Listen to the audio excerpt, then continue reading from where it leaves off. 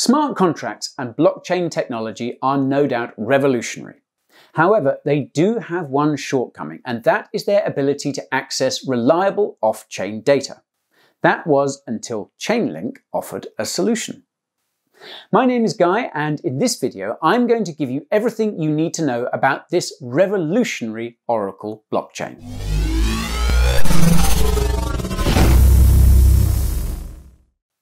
Now, as is usual, this video is for educational purposes only. Speak to your financial advisor, as I'm not qualified to give you investment advice. Also, if you're new here, hola amigo. Welcome to the Bureau. While I have you, I highly suggest subscribing and turning them notifications on. Get these videos straight to your inbox. Okay, enough of the boring stuff. Let's change to Chainlink. Started in 2017 by the fintech company Smart Contract, Chainlink is a project that is attempting to connect smart contracts across blockchains. Chainlink plans to do this through the use of off-chain resources like web APIs, data feeds, and even traditional bank payments. It will allow on-chain smart contracts on other blockchains to interact with off-chain data through the Chainlink network. The project's developers believe that smart contracts may indeed change the way industries use traditional legal documents. Chainlink also believes that the underlying consensus mechanisms that smart contracts use give blockchains a way to effectively communicate with one another. In a moment, we'll discuss further how the Chainlink ecosystem works and how its link token is a significant part of that system. First though, let's take a look at some of Chainlink's real-world use cases. Arguably, the biggest development and indicator that Chainlink is building for the real world is the partnership the project has developed with the SWIFT banking network. Now, for those of you who don't know, SWIFT is the connecting fiber between most of the global banks. Money sent across borders through your bank will involve the use of SWIFT's infrastructure. Hence, forming a partnership with SWIFT is a major vote of confidence for the Chainlink blockchain. It could also lead to more partnerships with similar financial institutions. Even though SWIFT isn't solely using Chainlink, it is developing a smart oracle with Chainlink's help. If nothing else, it leaves the door open for further integration between the two companies. Oh, and Chainlink has also been chosen as an official cloud partner of Google. This collaboration will see Google place all its BigQuery data on a blockchain by using a Chainlink smart oracle. This partnership is also notable as it is perhaps one of the few blockchain projects that Google has singled out. Now, with partners like these and a few others, the use cases with the Chainlink network are countless. These include insurance, machine-to-machine payments, and much, much more. The technology behind Chainlink allows users to connect to numerous nodes for data access instead of just one server. So, how does Chainlink work? Well, before we answer that question, we need to discuss an important aspect of the Chainlink blockchain: oracles. When we hear the words smart contracts, we typically think of Ethereum, and rightly so. The project has been around for half a decade and is synonymous with the term. At the time, Ethereum took blockchain technology to a whole other level. The flaw with smart contracts, however, is that they only work with the data contained within their own network. Smart contracts are a very useful tool, but they could be more useful with the ability to communicate with outside chains. Chainlink recognized this and is dedicated to filling the gap. Through the use of oracles, Chainlink pulls data from off-chain resources and uses them with data pools, APIs, and other real-world sources. With Chainlink, smart contracts can use any data resource they want. It doesn't matter what it is. Now, this is extremely beneficial for projects that need to access off-chain data. With these types of datasets, Chainlink can bridge the gap between current traditional data and the future of blockchain technology. Oh, and the Chainlink protocol also has mechanisms in place to ensure the accuracy and trustworthiness of the data. External smart contracts are more willing to use data that has been appropriately filtered and is stored in a decentralized manner. Okay, so how does Chainlink work? Well, since Chainlink wants to create a link between off-chain and on-chain resources, there are two primary pieces to the Chainlink architecture: an off-chain infrastructure and an on-chain infrastructure. Let's start with the off-chain architecture. The off-chain pieces of the Chainlink architecture are Oracle nodes that exist off the Chainlink network. However, these nodes are still connected to the external blockchain. Most of the work performed by the off-chain oracles is done through the collection of the data requested by the user. Requested data passes through Chainlink Core, which is the software that establishes a connection between the off-chain data and the Chainlink network. At that point, Chainlink Core takes the processed data and hands it to the on-chain oracle, which we'll talk about in a bit. Of course, these nodes aren't running a charity, which is why the off-chain nodes receive payment for the data collected and transmitted. These payments are made in link tokens. The off-chain nodes also have a secondary function that makes them useful for developers. These nodes also allow for integrating external adapters, which perform subtasks on external nodes. With these subtasks, collecting and processing data is much easier and more efficient. Still with me so far? Okay, good. Now, let's move on to the on-chain functions. The on-chain smart contracts are the piece of the Chainlink architecture that houses oracles. These oracles accept and process data requests created by the user. On-chain oracles take user requests for off-chain data submitted to the blockchain, then process them. The requests are routed to the appropriate smart contract, which matches the request up with the correct off-chain data. There are three contract types that aid in matching the off-chain and on-chain data: aggregating contracts, order matching contracts, and reputation contracts. An aggregating contract gathers data from the selected oracles, then delivers the best results to the contract requesting the data. The reputation contract determines that the oracle provider is reputable and trustworthy. If so, the order matching contract passes the requesting contract onto the corresponding oracle based on the data requested. Now, that's a lot to take in, so if you're lost, you can always read our in-depth review that I've linked to below.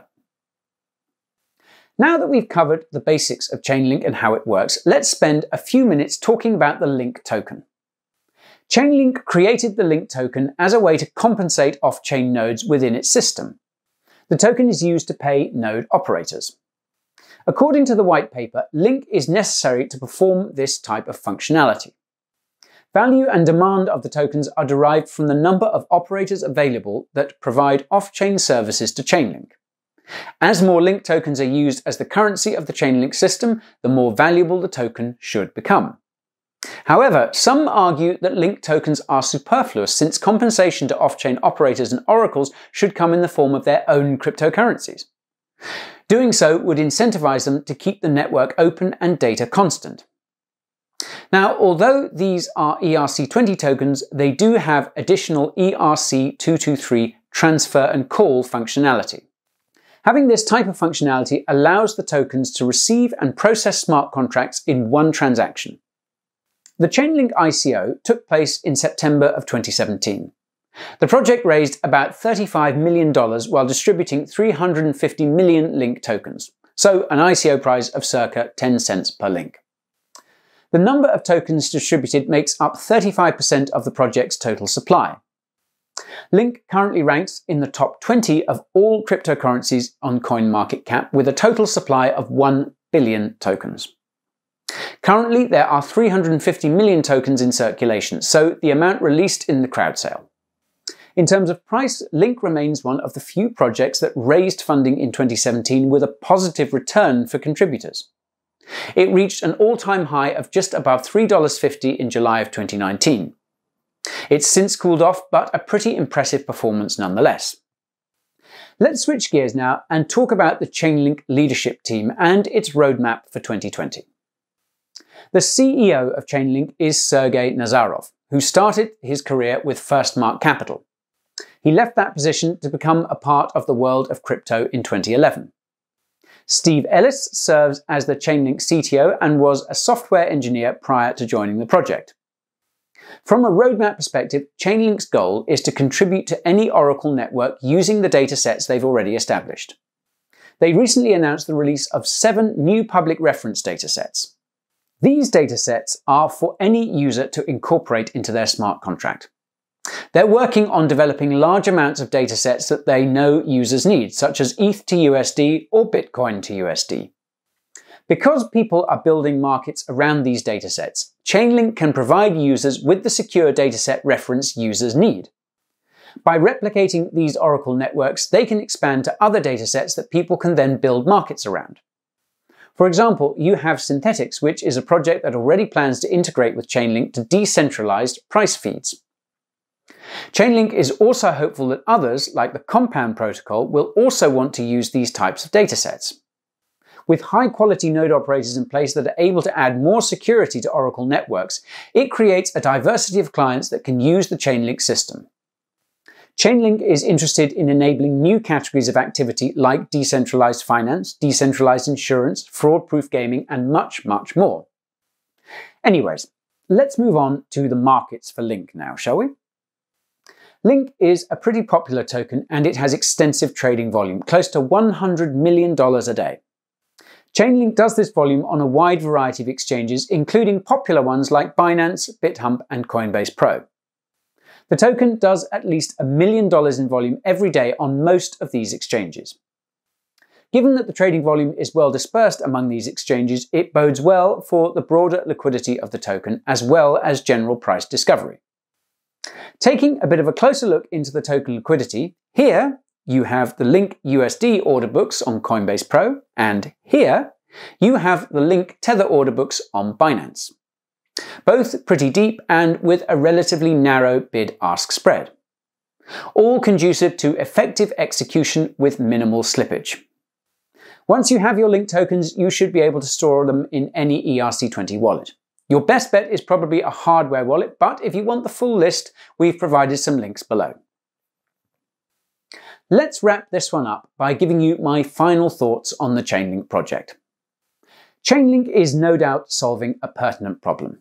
As blockchains try to solve real-world problems, they will need access to off-chain data. Chainlink provides them with a secure and, most importantly, decentralized solution. Moreover, it has the ability to connect smart contracts with one another, which is a great way to increase interoperability between blockchains. Through Chainlink, anyone can create secure smart contracts with the ability to access key external data. Not only this, but it gives these smart contract developers the opportunity to earn financial rewards. Additionally, the project has notable partners in the form of Swift and Google. These partnerships don't only bring the project vital exposure, but they also provide great test cases for Chainlink's network.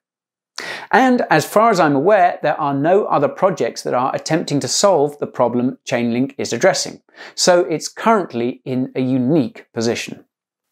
Now, that's not to say Chainlink is a perfect project. For starters, it hasn't put nearly as much effort into the marketing front as similar projects have.